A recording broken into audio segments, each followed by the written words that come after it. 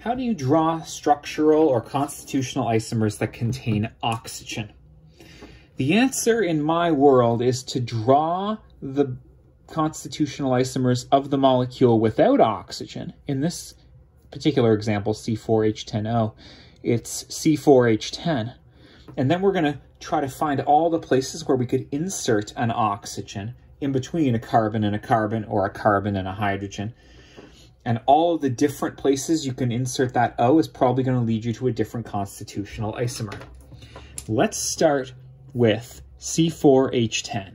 What are the structural isomers for just that? Well, one of them is just all 4 carbons in a row. This is butane. 1, 2, 3, 4, 5, 6, 7, 8, 9, 10 hydrogens. Great. The only other option is to have a carbon chain of 3 with a methyl group sticking out of 1. See how it's still 4 carbons all single bonded together? 1, 2, 3, 4, 5, 6, 7, 8, 9, 10. Hydrogens, right.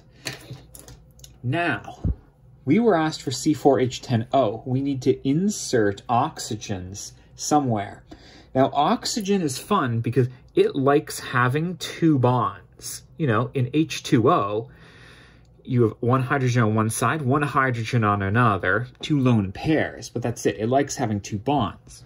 So instead of like replacing hydrogens with O, what you're actually doing is you're inserting O in between 2 atoms that are already single bonded together. So I'm going to start out by inserting them between carbons and hydrogens. Maybe instead of a hydrogen on this first carbon, I have an O and then an H. That gives me C4H10O. Great. That's an alcohol. That's butane 1-ol, if you want to name it. In fact, you know what? We do. If I stuck the O here or here, it's still butane 1-ol. So those aren't structural isomers. But what if I inserted the oxygen between the carbon and the hydrogen here at the second position? 1 hydrogen, 2, 3, 4, 5, 6, 7, 8, 9, 10. I still have 10 hydrogens. I still have 4 carbons, and I've inserted the oxygen. Great. Butane 2-ol is another option. If I put the O here on the third carbon, that's actually the same as doing it from the second carbon, but you've numbered your carbons from the other side, right? Like if I put it here, that's carbon 1 and that's carbon 2, and so I just have butane 2-ol, but, you know, flipped from what I have now.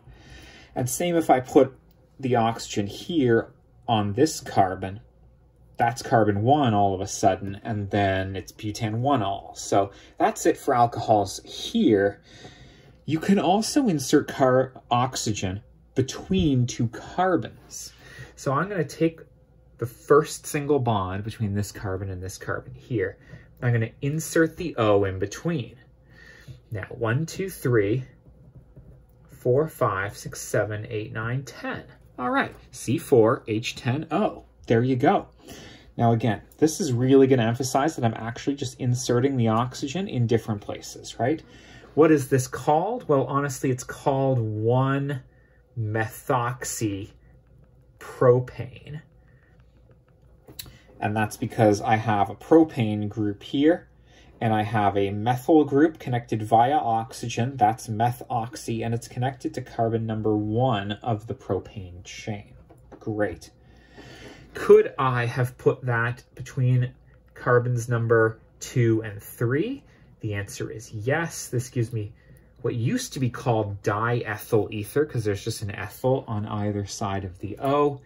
But now I guess it's called ethoxyethane, because you have an ethyl group connected via oxygen. That's ethoxy, connected to this ethane here. Okay, that's it for places I could insert the O on butane. And just as an extra little note, if I had put the O in between this carbon and this carbon, then all of a sudden I have this molecule, but flipped as well. So I am actually done there. Now, where could I put the O here? Well, let's do the alcohols first. I could put the O here, If I put it on this carbon, I have basically the same molecule again. If I put it on this carbon, I basically have the same molecule again.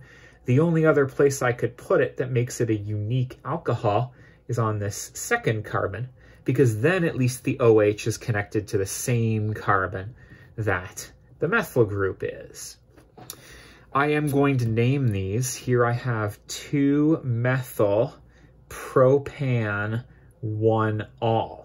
It's a propanol with the alcohol group on carbon 1 and a methyl group on carbon 2. And this one is 2-methyl, see it's still on carbon 2, but then it's propan 2-ol, because the alcohol group is also on carbon 2. Great. Now, where could I insert the O between carbons? Well, let's pick the first obvious place, which is between the first carbon here and the second one.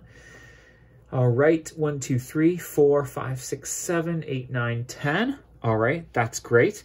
Here, it's methoxy, and it's still attached to a propane, but that methoxy group is connected to carbon 2 of the propane chain. I knew that was going to feel a little similar to this, at least name-wise. If I put the oxygen between this one and this one, that's actually exactly the same thing. And if I put the oxygen between that and that, it's also exactly the same thing. Therefore, I think there are 7 structural isomers for C4H10O, and I believe these are them. But the summary is, to draw the structural isomers of things that contain oxygen, I personally draw the isomers without oxygen first. And then I take the O and I try to jam it in between pairs of atoms. I do that over and over and over again to see if I get a different molecule.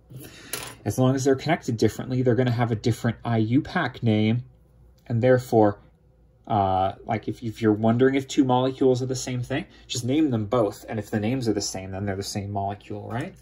Done.